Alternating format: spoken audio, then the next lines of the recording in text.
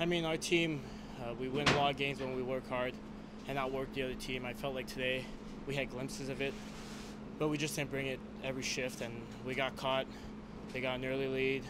They went up 2. We got a goal, but we just were playing catch-up hockey from there, so we can't be doing that. I know it's a long season. It's impossible to bring it every shift, but you guys are such a hard-working, fast-skating team.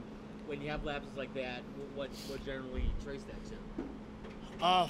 I mean, it's easy to say we play a lot of games in a short amount of time here, but I mean, we're professional hockey players. We got to find a way to bring it every night if we want to be successful. And today we let one slip away, especially for a division game. Their first place, we're trying to catch up to them. So we just can't let those points slip away, and we did.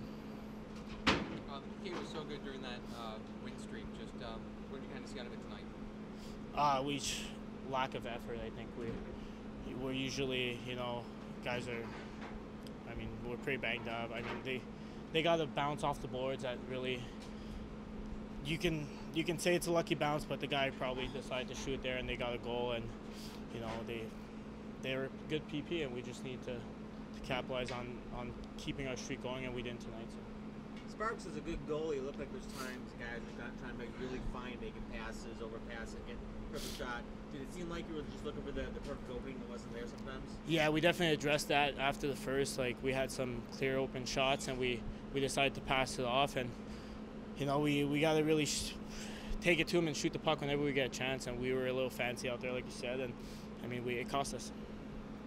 After a loss like this, is it good to get right back at it tomorrow? Yeah, tomorrow's the biggest game right now of this streak. We got All-Star break coming up. We can't look ahead. We got to really get that game.